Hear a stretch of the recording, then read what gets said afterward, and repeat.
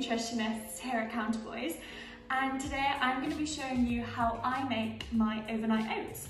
So overnight oats is a super simple, easy kind of breakfast or lunch for on the go. I used to take them to when I went to university, to work, I'd sometimes sit in the back of my lecture and like nibble at them. But yeah, you can basically put whatever you want in it.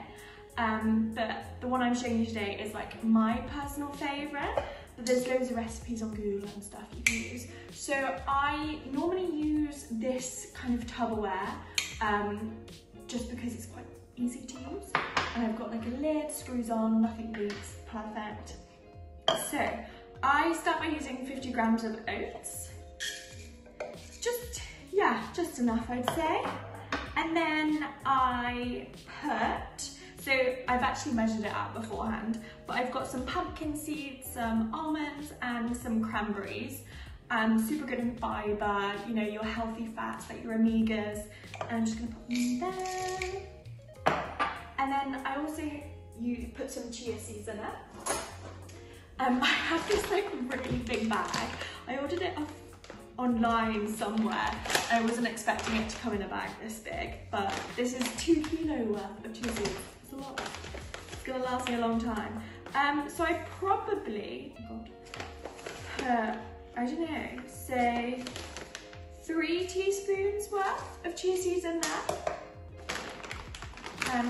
Chia seeds are another really good one for your protein and fibre to keep that bowel going, and obviously your proteins for growth and repair of like your muscles and overall like immune function. And then I normally put some frozen blueberries in, and then once I leave this like overnight, in the morning the blueberries are kind of like, I wouldn't say mushy, but they're still like cold, kind of, I don't know, it just adds a nice texture to it. So I'd say probably like a handful. That was a bit much, oopsie. Yeah, like about a handful. That was probably a bit more, but you know, good for those antioxidants. And then, so after that, see, I normally use cacao powder, but you can also use cocoa powder. So the difference between the two, cacao is like the more raw version of the like cocoa bean, so it's super high in copper and magnesium, and I generally prefer the taste. It's a bit more bitter, but you know, whatever takes your fancy. So I probably put about a teaspoon in, like that.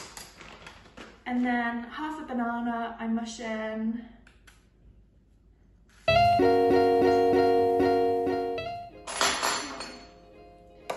Mush in there. I probably should have mushed that before, oops. And then, after I've kind of put all of that in, I use coconut milk. You can use whatever milk you like. I just love the coconutty taste. So I'd probably pour it until it like just about covers everything. I mean, if in the morning you wake up and it's like super solid, then you can always add more. There's no harm in that. Just give it all, you know, a good, oh god, a super good mix.